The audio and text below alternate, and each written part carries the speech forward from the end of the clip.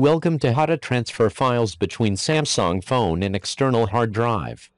You can apply this method to flash drive. To connect external hard drive, I use a USB Type-A to USB Type-C adapter.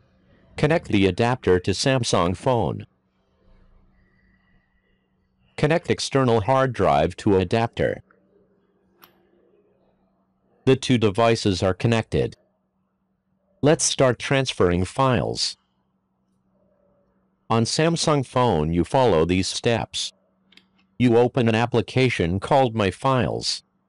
Storage. USB storage 1. This is the external hard drive. The phone has detected it. Format. You should format the external hard drive before transferring files because Samsung phone only supports certain formats. Format USB storage 1. USB storage 1 formatted successfully.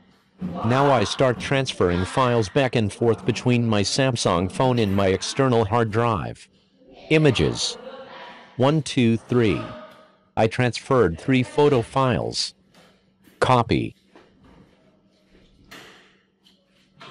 USB storage 1. Copy here. 3 files have been transferred successfully.